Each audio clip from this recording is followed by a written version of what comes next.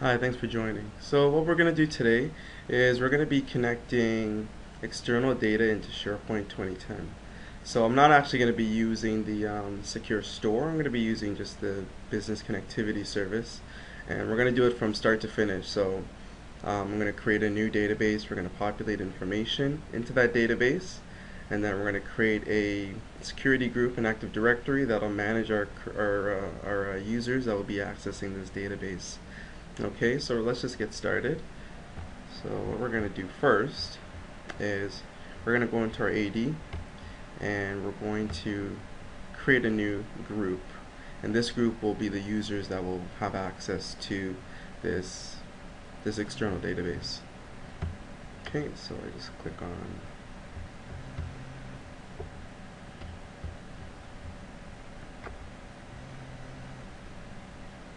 here. I'm going to create a new group here.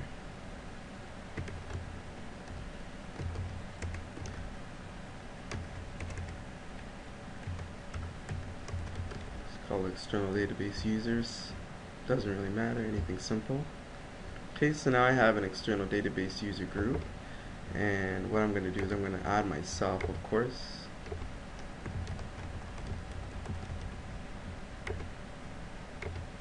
And I'll add someone else as well.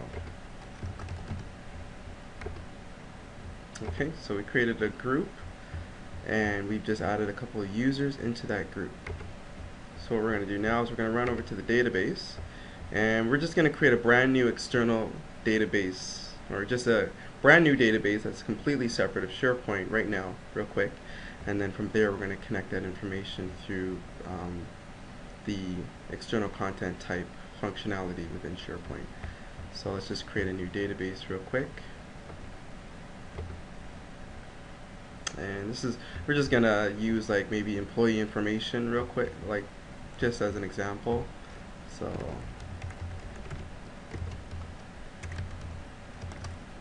I guess we'll just call it, just use income. I don't know why this keeps happening. Okay, and then from there, just gonna click OK. So our new database has been created. So what we're going to do is we're going to create a real quick table. Simple stuff, just to get the point across. So employee name.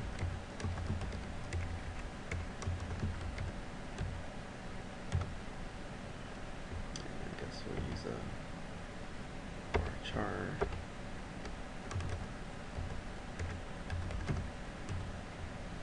Just use that as money.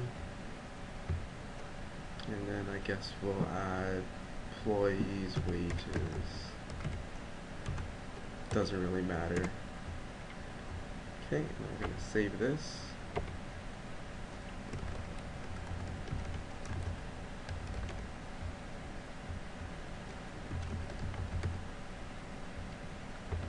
Okay, so great, we now have a table. And what we're going to do is we're just going to populate it with a bit of information. So we'll just populate this table here.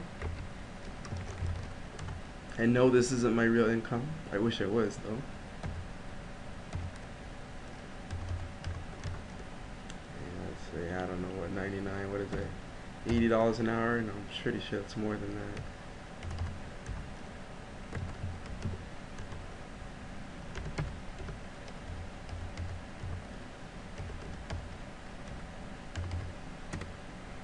Okay, so I'm just going to close that.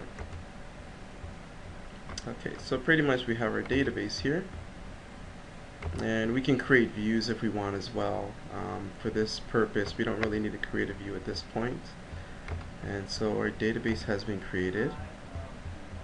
Okay, so we can close out of here. Actually, while we're in here, what we'll do is the security logins, we need to add that AD group that we created a couple of minutes ago. And we're going to add it to the logins here. So let's just run back to the Active Directory, to our AD here.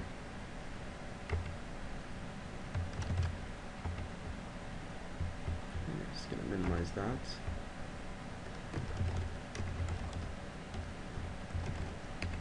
And now what I'm going to do is I'm just going to add this group to the login security for the database here. Okay, so this is the group, and I'm just going to add security role. I'm going to add a sysadmin. If we don't add that, the group won't be able to access the database that we just created. I know a lot of database experts might be getting upset at me because I might be elevating the access a bit too much.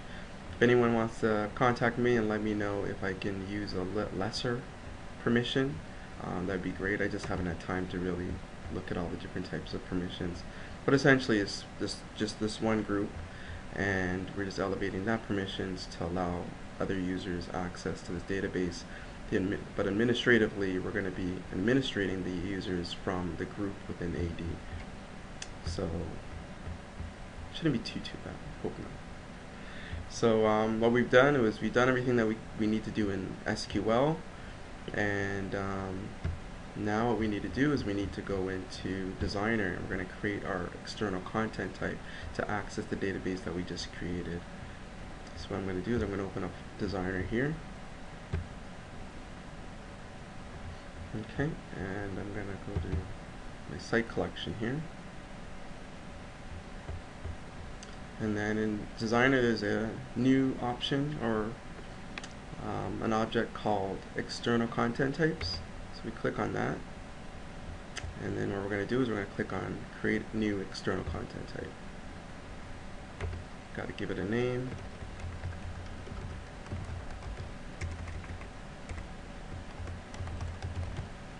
Call it employee income, and we're going to leave all these settings the same. Just a generic list. Here are all the other options that we have. We're just going to leave it as a generic list, and then we have an option to allow for offline sync to the external list, and we'll just leave that as enabled. And pretty much this is where the magic happens. We're going to be connecting to our external system via this option right here. So we're going to click on it, and then now what we need to do is we need to add that database that we created as a connection to this external content type. So we're going to click on add. It's going to ask us which type of source. We're going to choose SQL, click OK, and then here we need to go into database, and we need to just get some information from the database. So I'm going to get the server name for my database, and then I'm going to get the database name that we just created, which is employee database income. Okay, and we can give it a extra name. It's optional. And like I said, I'm not going to be using the secure store, just going to be using the business connectivity service. If I was using the secure store, what I would use, I'd probably use connect with impersonated Windows identity, and then I'd specify the secure store ID that I created. I'll do that in a different video. This one I'm just showing how to connect to external data without using the secure store. Okay, so I'm just going to click OK here. Just going to do some checks. Everything checks out so far. So now what I've done is I've added my connection to the external content type, but now what we need to do is we need to specify exactly what type of operations we want our end users to do when they actually connect to this external content type. So we have our table that we created. We right click, and then what we're going to do is we're just going to do create all operations. We have a bunch of other options we can use, but I'm just going to create all operations so our end users can pretty much add, update, and remove things just as they would any other list within SharePoint. Okay, so here, just telling us what type of operations we're going to be setting up. Click next. These are all of our columns that we have. Just giving us some warnings. We gotta have something. We gotta have at least one map, one unique identifier. I'm gonna click that off, and we're gonna show that in the picker. And pretty much, I'm gonna leave everything as default. And I'm gonna click next. And this is just an option to allow us to create a filter, just in case we have a whole list of information, like a large list. At least there's some sort of filter to limit the operation type. So I'm not going to do that at this time. I'm just going to click finish, And pretty much that's it.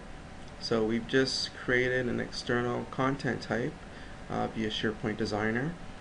And what I'm going to do is I'm going to just save it, and then that's going to push it up to the business data connectivity services within SharePoint 2010. So I'm just going to click save. Going to wait for a couple of minutes. Everything looks good. So now we have our external content type created, and it's now referenced back to our business connectivity services. So now what we need to do is we need to run over to Central Admin. Do that right now. And then I'm going to go to the business data connectivity services. And here it is. And now I'm going to see my external content type that I just created. So what we got to do is, it may not already be set, but you might need to go in here and set the permissions for your particular group. So if you recall, we created a group called external database users. So now what we're going to do is we're going to tell the external content type to allow this group to access this external content type, essentially. Okay, so we add it, and then we have a bunch of options here. I'm just going to select everything, so everyone that has access to that group can do whatever they need to do with that external content type or to that database, and I'm going to click OK. Okay, so pretty much that's the hardest part. So now what we're going to do is we're going to run into our SharePoint team site, and then we're going to pretty much create our external content type from here. Okay, so right now I'm logged in as Kira, who is one of the users that have access to the group that we created within AD. So what I'm going to do is I'm just going to go to all site actions, and I'm going to click on create, click on external list, and then I'm just going to give my new external list a name.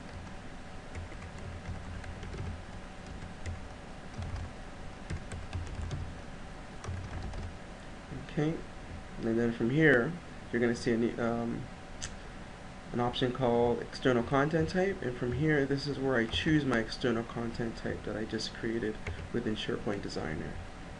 Okay, so I click OK, and I click create, and pretty much that's it. So now this is my external data that I created in SQL a couple of minutes ago, and now I have it available within SharePoint. And I can access it because I created that group, granted that group administrative rights or permissions into AD, and I've also added Kira to the Active Directory group within AD. Okay, so Kira can look at all this information. Again, all this information is generated outside of SharePoint, and Kira can actually go in, create new information if she needs to. So let's just add more information here.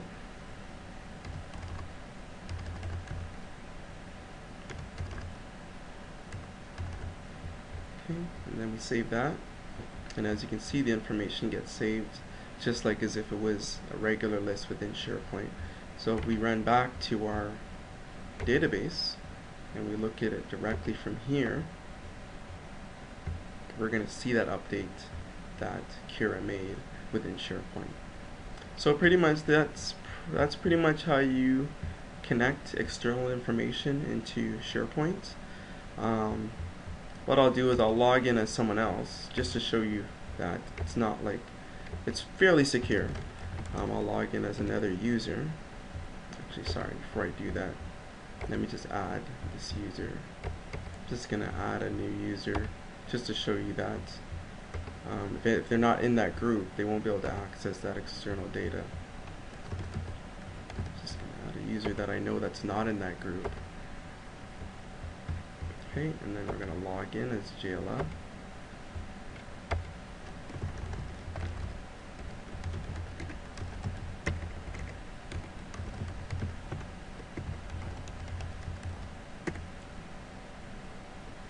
Okay, so now we're logged in as Jayla.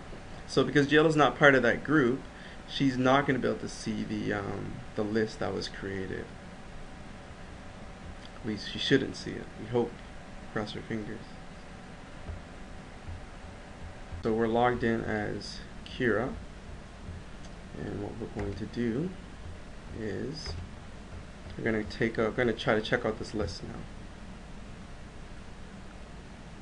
Okay, so see, so it's saying access denied because of the business data connectivity, and that's simply because Kira is not in the Active Directory group that we've allowed to grant access to this external list. So what we can do is just quickly run back to our AD group, and let's add Kira or Jayla, sorry, into that group.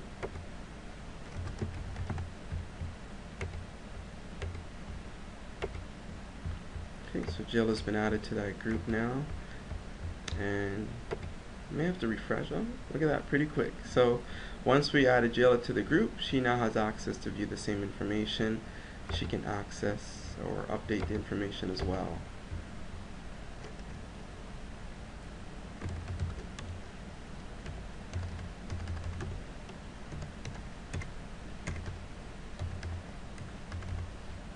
Okay.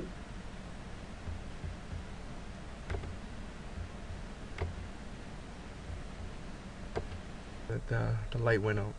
So real quickly, Jayla just updated the information, and I'm just going to refresh here again, and now you can see the information that Kira updated. And pretty much that's how you access information from SharePoint, from an external list within SharePoint. Hope you found it interesting, and thanks for listening. Bye.